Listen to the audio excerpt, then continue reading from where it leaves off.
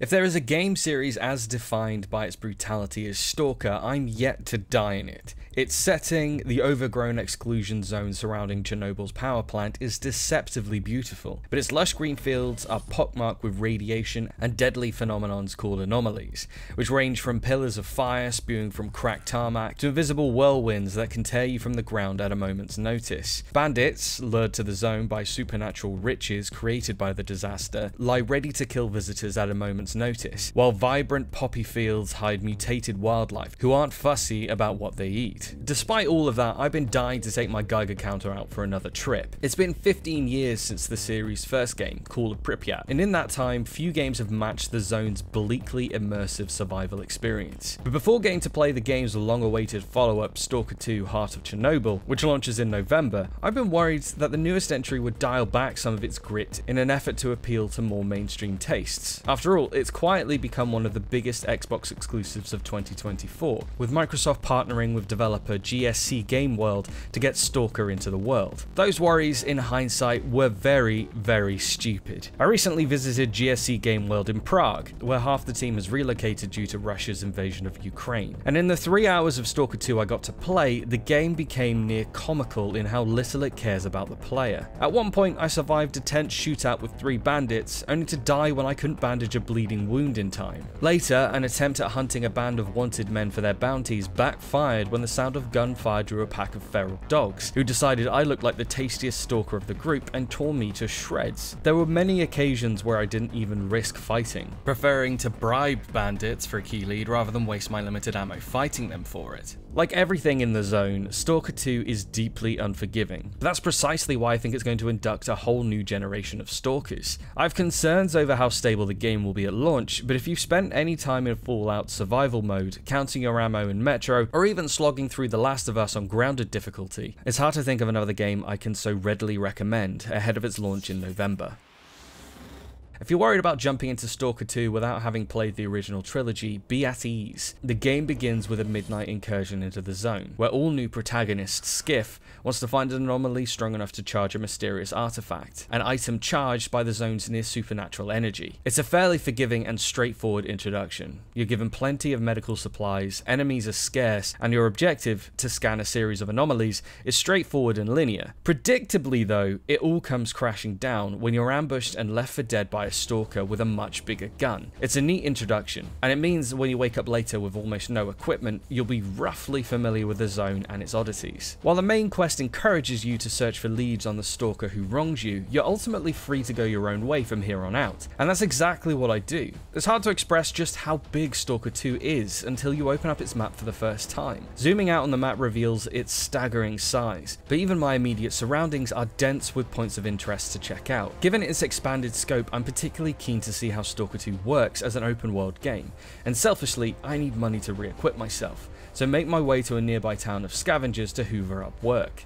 The first job I take from a bartender seems simple. Head down the road and rough up a stalker who owes him money. Unfortunately, a group of bandits have beaten me to it, and they've got him pinned in a warehouse. Said bandits force me into being a mediator, and when the indebted stalker tells me he's stashed his valuables on top of a nearby water tower, they also send me to retrieve it. Unfortunately for them, said stash includes the first scope gun I've seen all game. GSC seems to read my mind, as the weapon's owner radios me to suggest I have the perfect drop on the bandits below. Shooting at range is difficult due to bullet drop and my gun being an SMG, but it's worth it for the supremely satisfying thunk that comes with a fatal headshot. S.T.A.L.K.E.R 2 carries forward the meaty gun violence that helps establish the grit and weight of its predecessors. Humans keel over with a well-placed shot to the head, but trying to line that shot up while just as lethal bullets are flying in your direction is incredibly difficult, and staying in one place for too long will turn you into an easy target. By the time I've killed and looted everyone, manually stripping their guns for ammo, I'm so eager to find my next shootout that I nearly forget to collect the bartender's debt. Nearly. Unfortunately, fighting mutants isn't as fun. As cool as their designs are, bloodsuckers for example are towering humanoids with mouthfuls of tentacles and a penchant for turning invisible. They're largely just bullet sponges, limited to battering you and occasionally circling around before lumbering in to batter you once again. I was hoping for a little more counterplay here, but it lacks the strategic depth that fighting humans boasts. Meanwhile, anomalies are as tricky as they've always been. You can throw a rusty bolt into the shimmering air around an anomaly to temporarily dispel kill them, but if you plan on getting through one, don't expect the bolt to keep it gone for long. When someone asked me to rescue their brother's body from a ravine filled with them, I initially tried to do the right thing and reach the body in one piece, but he proves too heavy to carry through each anomaly in time. After respawning out of the ravine one time too many, I do something I'm not proud of. As soon as the surviving brother turns his back, I shoot him once in the back of their head and empty his pockets into mine.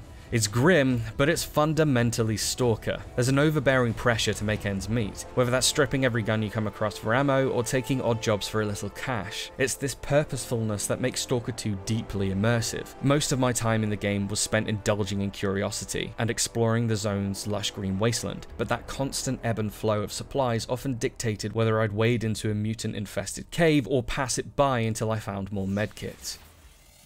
When I finally rein in my wandering to tackle S.T.A.L.K.E.R 2's main quest, I quickly learn that stalkers are as stingy with information as they are ammo. My hunt for the stalker who portrayed Skiff means wading into regional politics, as an authoritarian group called the Wardens have come down hard on a town of scavengers. To get a lead, I've got to play ball with either the Wardens or the town's residents, which means tracking down a stalker who's suspected of killing and looting a few Wardens outside of the town. I hit by a nearby bandit encampment where he was recently seen, forking out all of my hard-earned cash to buy a lead rather than waste my precious ammo fighting. When I find my man, who's been hiding out in a booby-trapped windmill, I'm given the option of killing him or aiding in his escape. I choose the latter, which means traipsing through a radioactive mutant-infested cave to find an artifact that'll help. During these more choice-driven quests, I run into a few snags that pull me out of the game a little. I'd already explored this cave earlier, but nothing spawned or happened there until I was meant to find it. After fishing an artifact out of a pool of frothing radioactive gloop and helping my fellow survivor escape, I give his stolen goods to the town's loose coalition of stalkers rather than the Wardens I'd originally promised to help, which is all good and well,